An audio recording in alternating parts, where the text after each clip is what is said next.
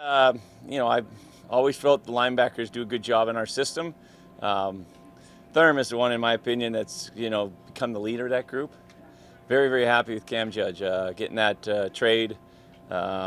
He's looked very comfortable in what we do and very versatile and do a lot of things.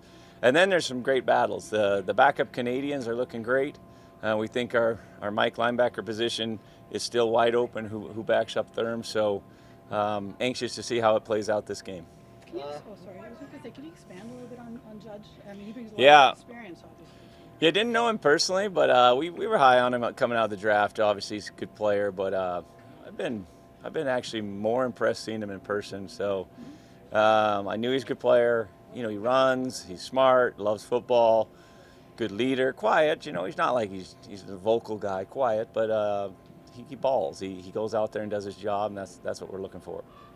Colton Hunchak made a couple nice plays today, and for him to go through the recovery of the offseason and be here in training camp, just what's that say about him? Yeah, I figured he would. He did start off camp excellent, and then I thought he was a little sore with his foot, and hopefully getting that jump back as well. But he's always been a reliable guy. But you're right, if he can get that extra gear and make some plays down the field, that'll open up more opportunities for him. Do you like the battle you're seeing with your Canadian receivers right now? Yeah, I'd love to see our first-round pick available. He's running now, so he's close, which is a good sign. Just has to make sure to show that he can do it. Other than that, though, I thought Tyson Middlemost has showed up and did a nice job. Always, I believe Richie Sindani's an underrated guy that does a lot for us. And then Luther, to me, has a lot of upside. I just want to see him take those next couple steps. Dave, can you talk about the defensive line and what you've kind of seen over the last couple of days? Flo is a guy who's trying to constantly get some regular time. He's been injured over the last few years, but just what you've seen from them and Flo as well. So, yeah, I think very happy getting TJ Raham in the supplemental draft. I think he's been great. Our ends, I think the battle is real. I think even our vets know that there's good players behind them, and they're pushing. Don't know how it's going to play out long term on that. I'm happy with Flo, though. He's always, if he stays healthy, he's always productive. But I really think the battles are wide open on the outside position, and this game will say a lot about it.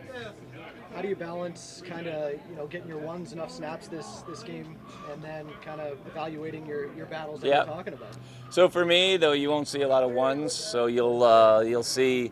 So what I decided to do was kind of play more guys in the previous game at home, and we got to take a road trip, and it's not like it's that long, but it's 3 hours on a bus, and then you play a game, and then you're back on the bus the same day to come home, and then you only have 6 days for your next game, and then you got to find a place to live, and you got the stress of trying to do a new game plan. So that's, for me, I had this set up right from the get-go that the veteran guys were going to be at home. As much as we can suit up a team, though, we still want to go up there and have a solid group at each position. So some of the vets have to play and have to still earn that job. So the guys that are kind of a little bit more, I guess, locked in at their position aren't going to be on the trip. And the standards will still be to go play good, solid football, fundamentally sound, don't take penalties, play aggressive, and hopefully get the win.